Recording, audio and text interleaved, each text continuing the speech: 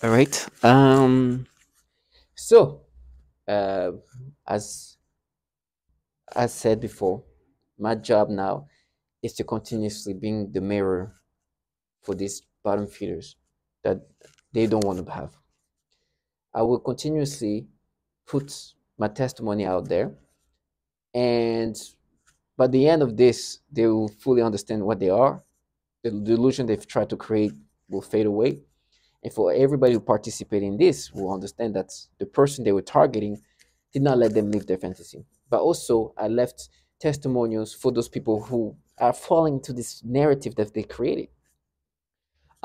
Me, I know my perps are just sad bottom feeders to even try to believe that this what they do makes sense, right? They keep like saying, "Oh, we're sad." So I'm like, are you happy? Okay, I hope that you continue to stay happy this way because it's sad, it's pathetic. Now you might feel happy, but what you're doing is pathetic, so sad. They were trying to block and counter reality at any like they can create any narrations and create a storyline and then make noise campaign and try to make you feel nervous about the storyline that they put together the way they wanted to put together, and then go in and just try to like make you accept this. Now horrible things are going to happen to me because I continuously bring up reality that they want to push away.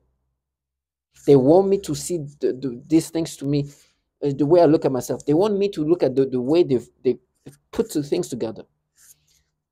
You know, they try to disorient you into accepting these nonsensical things. Just 2 seconds ago, I heard this childlike individual, and she said, using her voice, I'm gonna mimic her. We had sex. Now I heard somebody, they've been saying that they're gonna frame me. Now this childlike individual sound like she's saying that me and her had sex. If this is a frame of some sort, I don't know. But I understand if they do this thing, these people have no self-respect. And I know what these people are.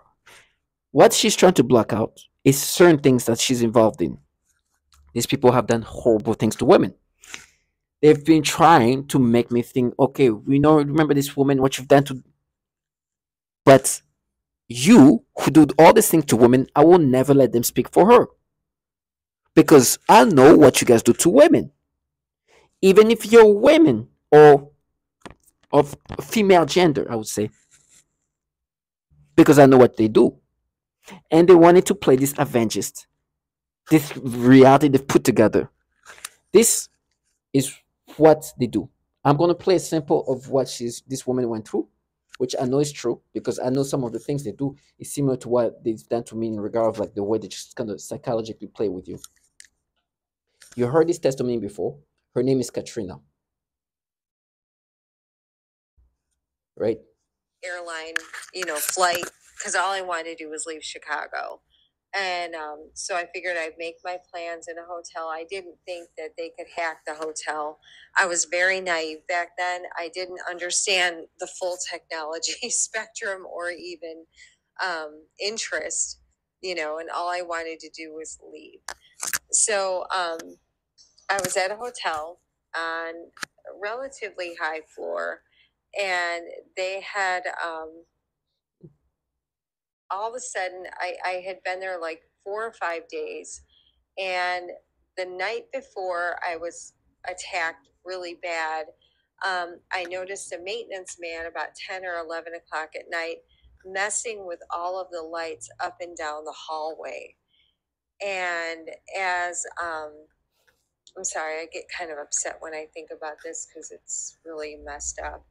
Um, and my spidey sense went off, and I was really kind of nervous about like what the hell he was doing out there because he was kind of a sinister. He was real creepy kind of person. So the next night, I believe it was a Friday night, I went to bed. I had all of the doors, all the locks on the door, even the one that kind of like goes over that you can't open from the outside. I had everything locked up. Figured I was safe. I went to bed maybe about 1 o'clock in the morning. I woke up about 4:30, 5 o'clock in the morning, bleeding. out of every hole. Sick. Someone was in my room, or had been in my room. Food was missing. My dogs were traumatized. I had been obviously sexually assaulted uh, in all the worst ways possible. I got up, first thing I did was vomit. And all I wanted to do was I was just in shock.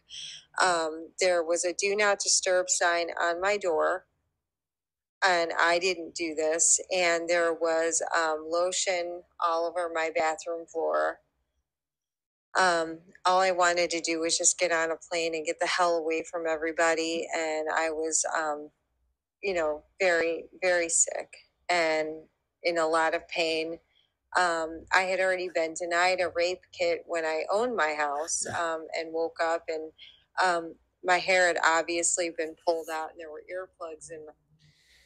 She goes on and talks about how, there's a time when this happened, and she tried to get a she went to the hospital, and the doctor, who was a woman, refused to give her a rape kit, and actually was treating her like a third grade citizen. And she goes on and say, she's surprised of how young the people involved in this program are. And maybe in the next I can bring that up, and I'm going to talk about these Avengers. But she goes on and she said, these people, I was surprised of how young this is. She was like young, like, like 23, 19, like. And I'm looking at these people that are doing this to me, right? I'm like, hey, they're not like they're quite young, from all age range, but really young. And you understand the similarities are crazy. Now, to counter that, they have to counter reality. It's time to create a fantasy of theirs. Now, I've mentioned I'm not perfect.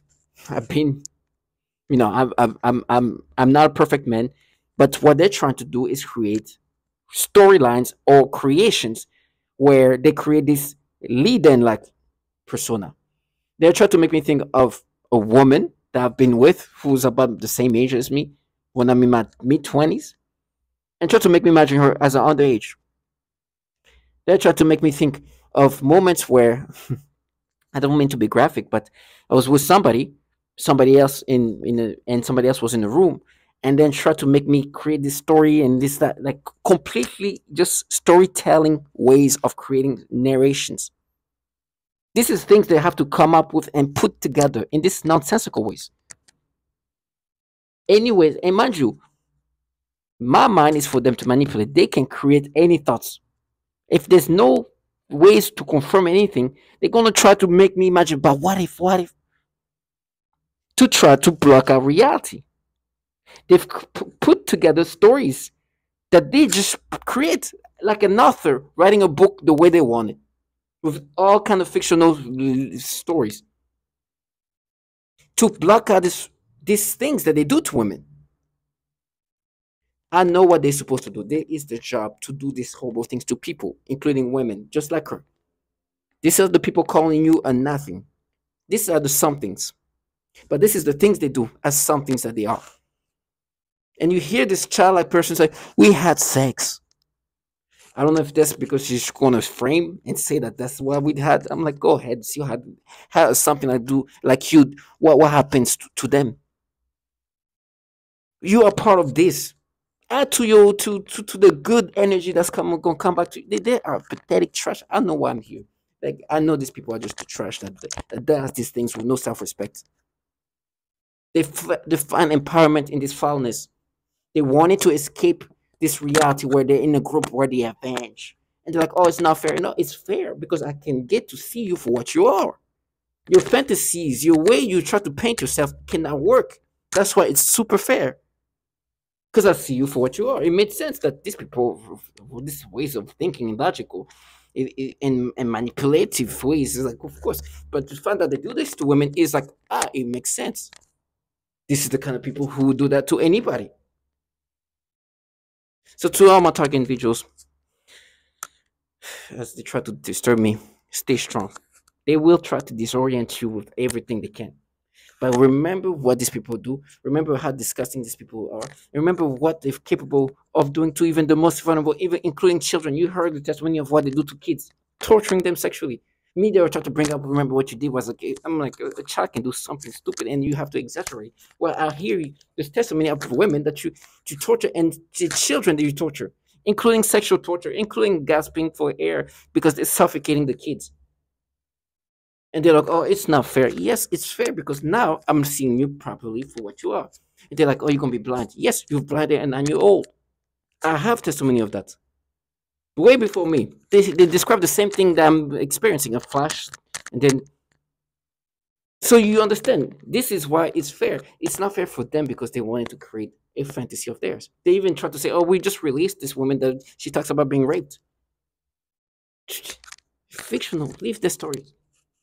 The women, the children, all these people they've done this to. This one woman, one day they were saying she's dead. Oh no, we released her.